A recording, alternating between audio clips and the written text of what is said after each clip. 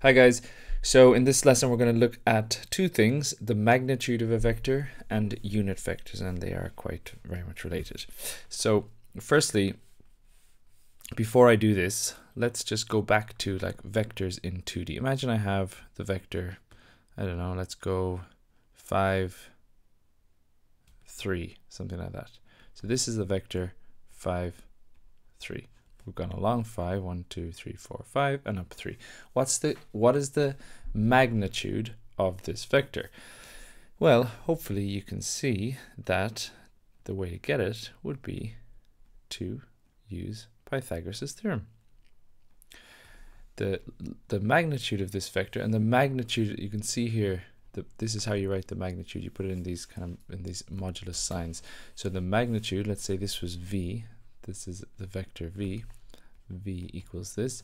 The magnitude of v is just going to be the square root of 5 squared plus 3 squared, because that's Pythagoras' theorem. That's 5, that's 3, that's v. V squared equals this squared plus this squared. So the length of v, or the magnitude of v, is just the square root of this, which will be 25 plus 9, 34. So it's root 34, and you can just leave it like that. That's fine. That is in exact form.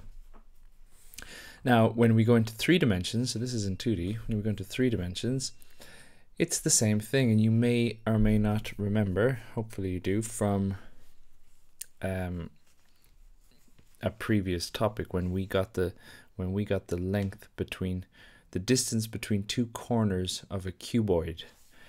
It was in the topic 3D trigonometry, I called it. It's the same kind of thing. This is essentially Pythagoras' theorem in 3D. So to get the magnitude of a vector, all we have to do, so this is A, so the magnitude of A is, we're basically using Pythagoras' theorem in 3 dimensions. So it's let me do that again. It is the square root of, and look, the nice thing about this is because you're squaring negatives, it's just gonna be 1 squared plus 2 squared plus 4 squared.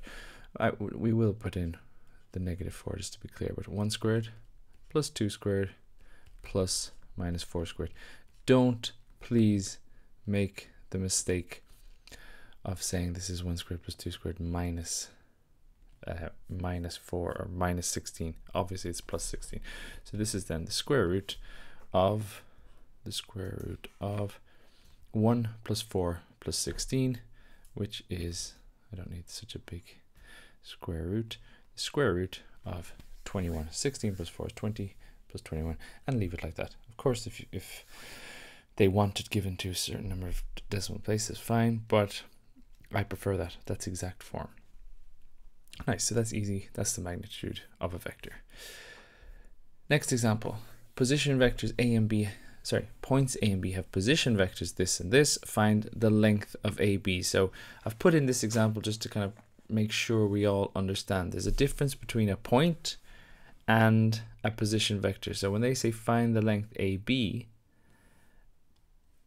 the length of the vector AB, that's the vector that goes from point A to point B. It's neither this nor this, and I need to find AB. So the way I find AB, again, hopefully you remember this from the previous lesson, AB is B minus A, provided these are position vectors, and they are because it says it. So AB is 3, negative 1, negative 2, minus 1, 2, negative 4. So we have to get this first, which is 3 minus 1 is 2, negative 1 minus 2 is negative 3, and negative 2 minus negative 4 is negative 2 plus 4, which is 2. So it's 2, negative 3, 2. So then the magnitude of AB is equal to the square root, again, straight from the formula booklet, the square root of 2 squared plus negative 3 squared. Again, you can just write plus 3 squared there, plus 2 squared, which is the square root of 2 squared. 4 plus 4 is 8 plus 9, 17, square root of 17. That's the magnitude. Next one. Find a unit vector parallel to 3, 1. So, what's a unit vector? A unit vector, quite simply, is a vector of length 1. So it's like 1 unit. So of magnitude 1. So we need a vector that has a magnitude of 1. This vector, his magnitude is okay, well, let's say let A equal this 2, 3, 1. So if A is equal to this, what is the length of A, or the magnitude of A? Well, the magnitude of A is square root of 2 squared plus 3 squared plus 1 squared, which is the square root of 4, 9 is 13, plus 1 is 14. So it's root 14. So that is a magnitude, that is a vector not of magnitude 1, it is of magnitude 14. But if I have a vector, if its magnitude is 14, how can I find a vector that's parallel to that, so going the same direction, but has only a magnitude 1? Well, I divide the vector by root 14, because if it has a length of root 14, and I divide by root 14, now it has a length of 1. A bit like this. Well, let's say, okay, let me give you a more simple example. Imagine I have a vector 1, 0, 0. So this guy has let me write that again. This guy 1, 0, 0 clearly has length 1. But imagine I had 6, 0, 0. So this guy's length is, or his magnitude is 6. So how can I find a magnitude of, a vector of magnitude 1? Well, I just divide it by 6. So I say 1/6 of this, which is this divided by 6, which is 1. This divided by 6 is 0, 0. This is a vector in the same direction as this, so parallel to this, but now it has a magnitude 1. So hopefully that makes sense. So if I want to get a unit vector, all I do is divide the vector by its magnitude. And there's a little formula for this that's not in the formula booklet. Let me write this in red. It's A hat, so hat for unit vector, is equal to 1 over the magnitude of A times A. Obviously you could just put the A there, but we write it like that just so it's very clear what you're doing. And when you write out when you do a scalar multiplied by a vector, and this is a scalar, the magnitude is a scalar, it looks, well, it works out better like this. So the unit vector A hat, let's call it, for this situation is 1 over root 14 times 2, 3, 1. And I can actually leave it like that. If you want to write it like this, 2 over root 14, 3 over root 14, and 1 over root 14, that is absolutely fine. Do a big bracket here. Now, if you were to get and try it actually if you want, get the magnitude of this vector, you'll see you get 1. And you can actually see it here because it's going to be this squared plus this squared plus this squared, and which is just going to be this squared plus this squared plus this squared is going to be 4 over 14 plus 9 over 14 plus 1 over 14, which gives you 14 over 14, and that's 1. And the square root of it is 1. Okay, final one. Find a vector of length 6 units parallel to this. Right, so let's go with A again, why not? Let A equal.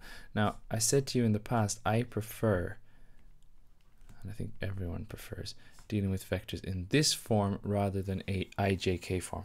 IJK form just simply makes, it just looks more difficult because you got 3 letters in there, where here I don't actually have, I don't have 3 letters. I don't have any letters. So this is A, the magnitude of A is the the square root of 2 squared. I'm going to just go plus 3 squared plus 5 squared. And this is equal to 4 plus 9 plus 25, which is 34, 38. So this is root 38. And is that right? 25 plus 9 is 34 plus 4 is 38. Yes. So this is magnitude 38. So a unit vector parallel to this, is, let's go with a hat is equal to 1 over 38, 1 over root 38 times 2 negative 3, 5. So this is a unit vector. Vector of length 6, let's go magnitude, same thing, magnitude, vector of magnitude 6